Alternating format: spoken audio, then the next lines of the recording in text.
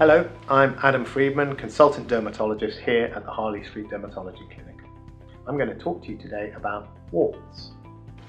Did you know that there are two types of wart? The commonest one seen in young people is caused by a viral infection, but in older people, age-related warts are more common. These are called seborrheic keratoses. Seborrheic keratoses, or warts, tend to increase in number with age and can be uncomfortable, itchy or disfiguring. The good news is that they can easily be treated with cryotherapy and removed without scarring.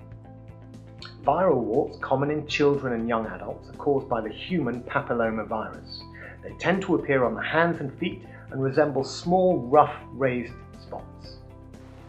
Usually the body's immune system will fight the warts, but it can take several years before they disappear. Therefore, treatment is often sought and there are various options available.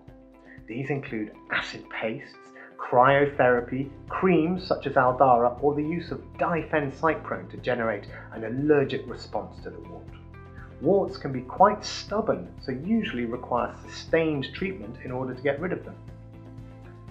Here at the Harley Street Dermatology Clinic, we are able to offer all of these wart treatments. So, if you are troubled by warts, get in touch with a dermatologist and we should be able to make your warts go away.